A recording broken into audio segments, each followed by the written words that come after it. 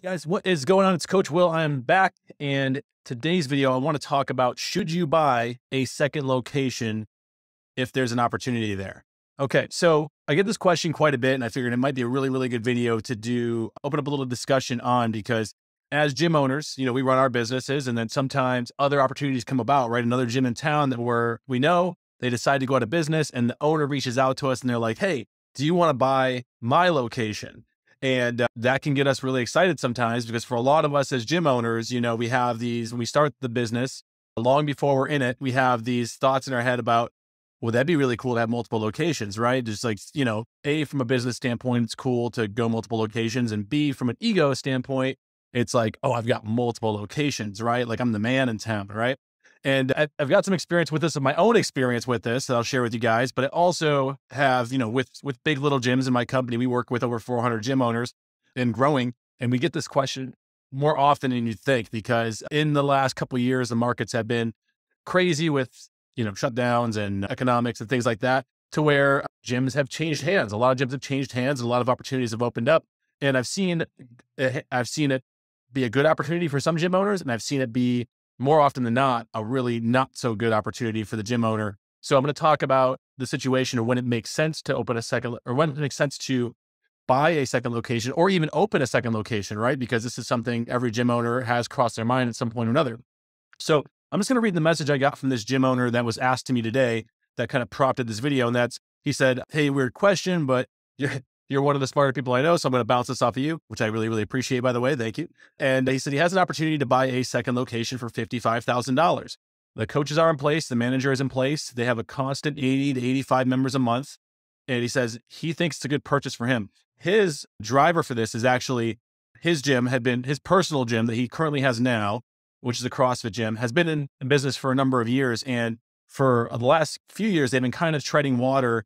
And then they reached out and came and worked with us, and they put all the systems in place, and their gym has since grown like pretty steadily month over month. Right. And this is not a pitch for what we do. I'm just saying, when you put good systems in place, the business starts to grow, and then you start to look at what other things you can do with that system. Right. And so this is his thinking. He's thinking like an investor, right? So he's thinking like an investor, like, I can buy this other location that already has the pieces in place, and I can piggyback the system that grew my gym with this other gym and turn this into like an arbitrage opportunity, right? Into a cash flowing business.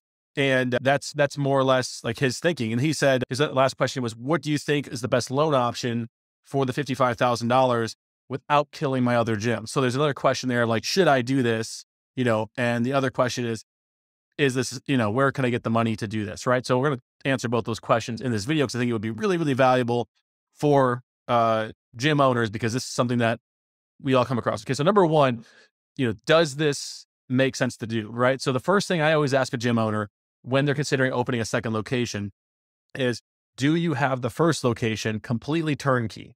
Right. Because if you don't have that first location completely turnkey, and you start to divide your attention and your mental energy and your like physical labor, like you being in a physical place, two different places, when you start to do that, the first location will often start to stall. And that's because the job is not finished there, right? That business is not turnkey. It does not have all the systems fully in place and cranking, right? So that's number one question. That's number one question I always ask. And if the gym owner says, I don't have the first location turnkey, I'll ask them, okay, well, to what percentage is this business turnkey? Like, are you coaching classes?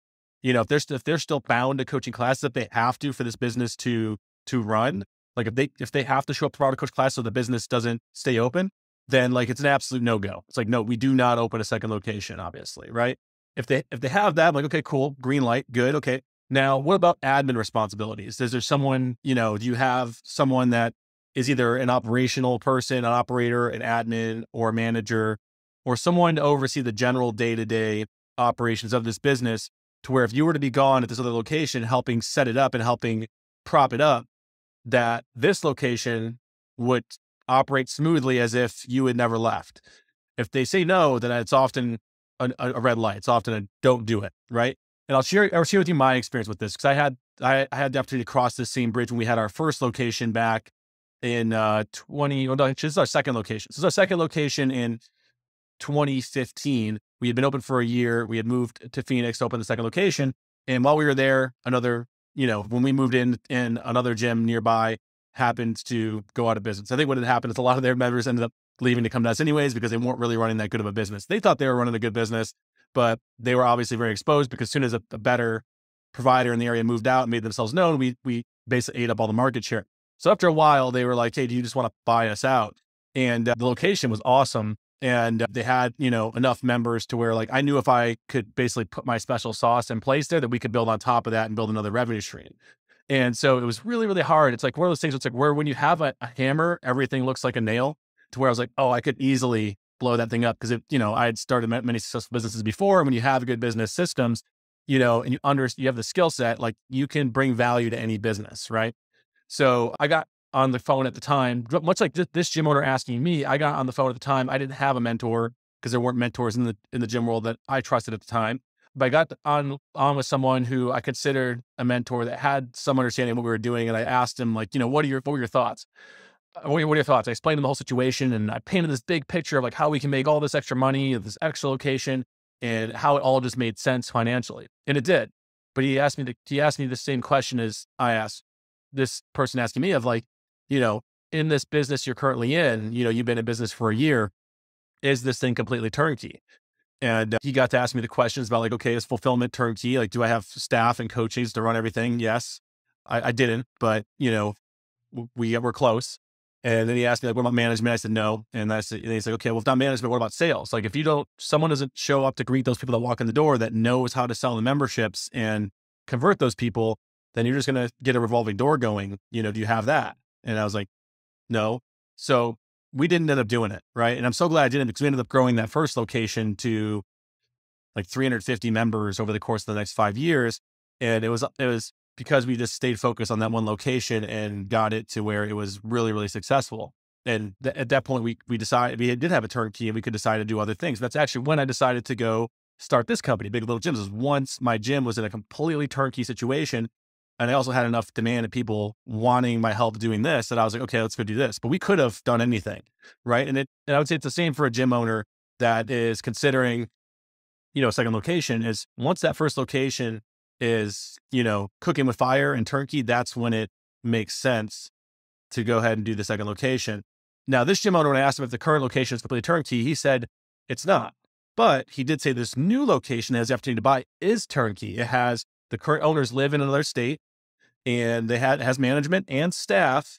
And, and because that owner lives out of state, and the current location only has 80 to 85 members, it's breaking even. So that's why they're looking to sell it. But it has all the systems in place. The only thing they don't have, that this gym owner sees the opportunity, is they don't have the system, the Big Little Gym system. They don't have it yet. So they know that he knows by buying this and plugging the Big Little Gym system in with all the marketing stuff, getting the marketing funnel dialed in, so lead generation is stable, so you can start driving traffic into this.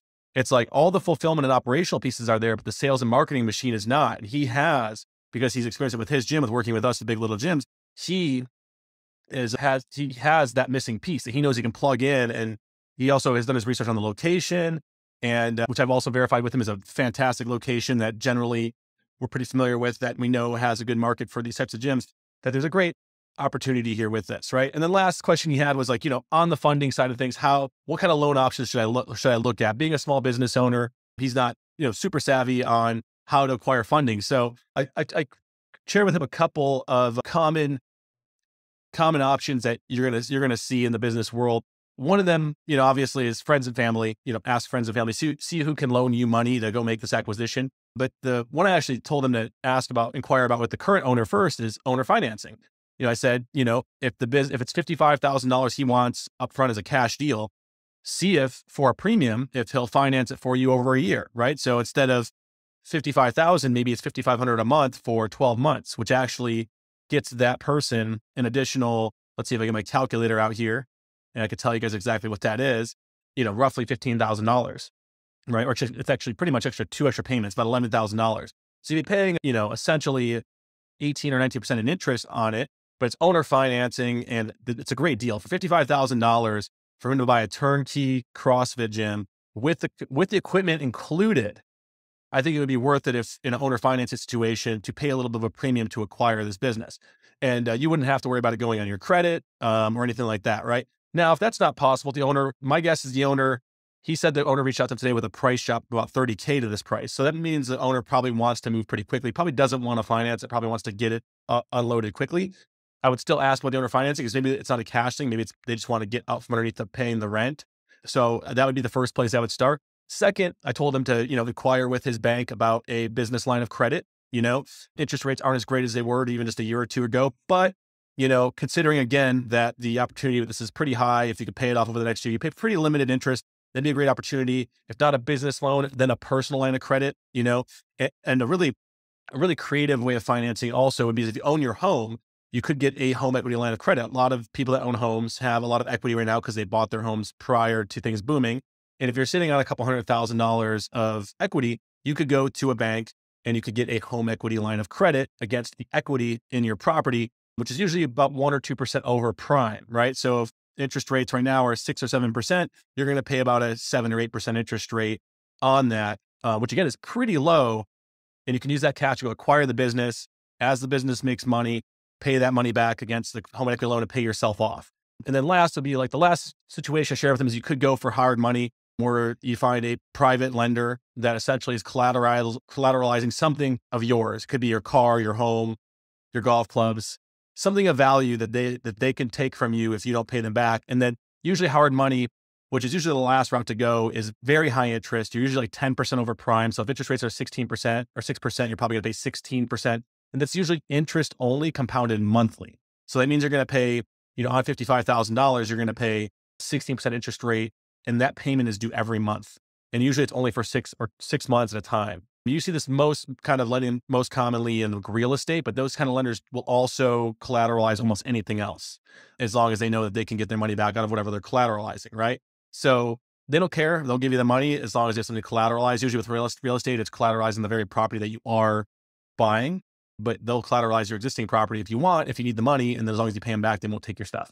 That's as close as it gets to being a loan shark. So I don't think you should go that route, but that's another option. So that's today's videos, guys. That's my thoughts on it. Don't buy a second location unless the first one is turnkey or unless that second business is turnkey. Now, as you venture into that second business, you really want to do your due diligence and really make sure it actually is turnkey, that those people are going to stay on board. You want to have conversations with that team to say, hey, what do we got to do to make sure you stay on board? Because obviously if you buy that second location and then the manager leaves, now you as the owner now have to go manage 2 locations. And I will tell you where it's gone wrong for most of these gyms is when they have 2 locations, if they are managing fully, they are the operator of both locations. Usually those gym owners don't make any more money than a single location gym owner makes. If they do, if they're making any more money, they're doing it all at an outsized ratio of work to income, And so we've actually seen more gym owners go the other way over the years where they own 2 locations and they decide to consolidate into one. And they actually end up making more money than they do with the 2 locations, doing less work, being less stressed out, and being able to build an actual business where they're not overwhelmed by the day-to-day. Because here's the thing is every minute you are stuck working in the business is minutes you cannot spend building the business. So if you overwhelm yourself with a to-do list that's 2 locations wide, it's going to be really, really hard to spend the time to even find someone to hire outside of getting those things done. So you kind of trap yourself. So that's today's video. Hopefully this is helpful for you guys. Hopefully if you found this helpful and useful and of value, please click the like button, comment that you liked it, share. If you're watching this on a platform like YouTube or anywhere else like that where you can subscribe, please subscribe. I would love it if you guys subscribe. So that way it gives me motivation to post more stuff like this for gym owners that is valuable and very, very practical. And if you need help with growing your gym, getting some reliable, predictable, and scalable systems in place to grow your micro gym, go to biglittlegyms.com. When you get there, you can fill out the get started form, book a time to meet with me. We'll discuss your current situation and your goals, show you everything involved with our program and system, and get you going strong into the future. Have a great day, guys. Talk to you soon. Bye-bye.